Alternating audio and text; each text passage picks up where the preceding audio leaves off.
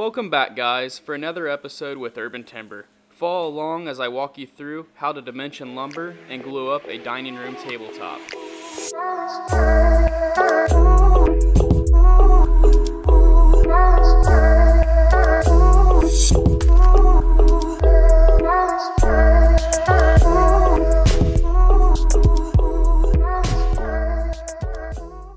After selecting my boards and getting them to a consistent rough length, I then take them to the jointer to flatten one face. With one face flat, I can then send them through the planer to create a parallel face, resulting in two dead flat surfaces.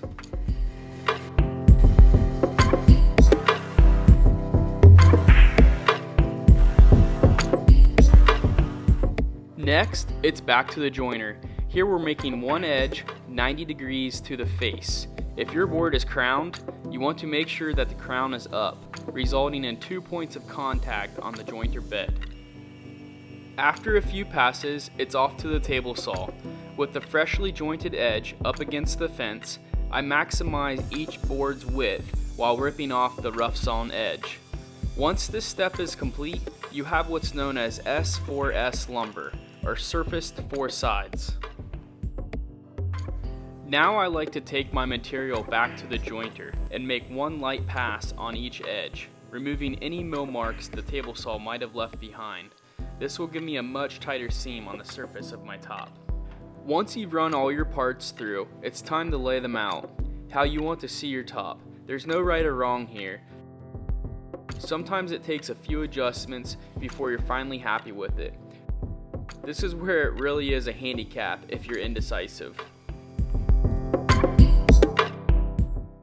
With a couple of clamps on it, I then roughly lay out the overall top.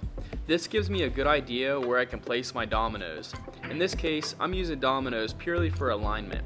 They ensure that I have an even surface on my top. All the strength is coming from the long grain to long grain joint. The wood will actually fail before a proper glue joint.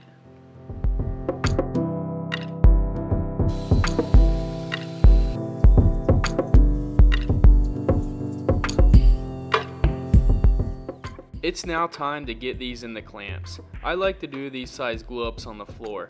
I lay out a few clamps on the concrete and then lay my boards down and turn them on edge.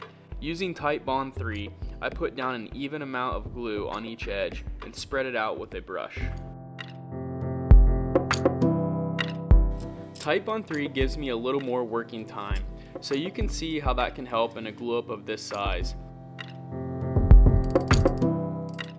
After lightly snugging up my bottom clamps, I then bring in my top clamps. Once these are snug, I go back and forth, tightening all my clamps, trying to keep pressure even, not flexing the top. This will result in a much flatter surface. If you guys like this video, let us know.